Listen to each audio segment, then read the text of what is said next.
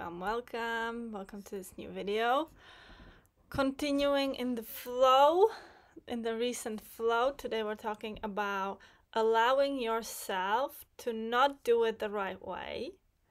Okay, this is again the flow of these three videos in the same sort of sense. Because how dare you? How dare you not to do it the right way?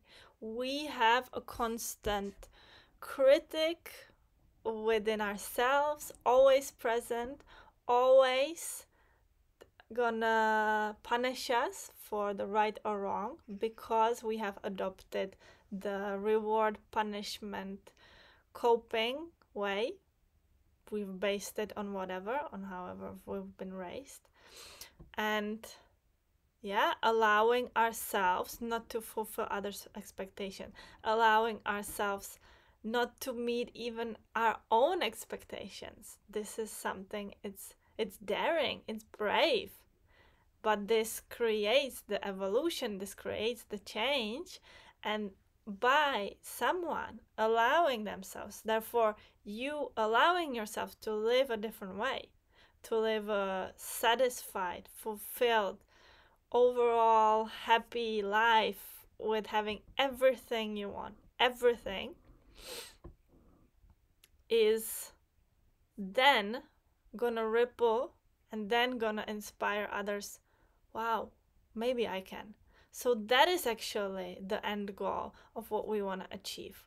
We want to have an influence. We want to influence people and tell them our point of view on this world. We want to matter. We want to feel like we're worthy, but you have to make yourself matter. You have to convince yourself you're worthy. You have to tell yourself you are worthy of everything. You are deserving of everything. You're deserving just by being here, just by being yourself. And a way of getting to that will be allowing yourself not to always do it the right way, because what is the right way? Right way is a limiting belief. There is no right way. The polarity that we have in our minds, that are the good things, the good way, the right things, the bad things, the bad way, that's wrong, that's bad. That's what they do. But usually, with the family we've chosen to incarnate ourselves into, will be inviting us to we're going to be questioning what they're presenting as the only truth. And that's the way we move, we experience. We have to question what has been said to us. Is that the truth? Okay, that was the truth for me until now. But if now it's frustrating me, if now it's not aligned anymore, if I actually and sincerely even don't want that to be my reality anymore, then it's up to me to question it. Then it's up to me to dare myself. What if I don't do it the right way, the seemingly right way? Because the right way is what I believe is the right way.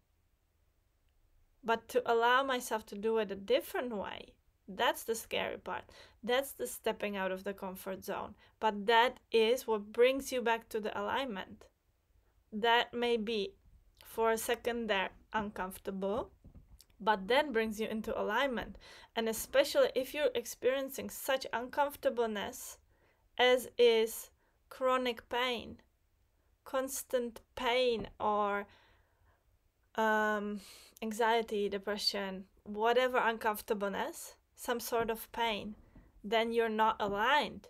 And to go back to alignment, you're gonna have to question your own beliefs, because you have adopted those beliefs because you thought they were the best for you. You thought they were the best solution, that you thought that's how things are done.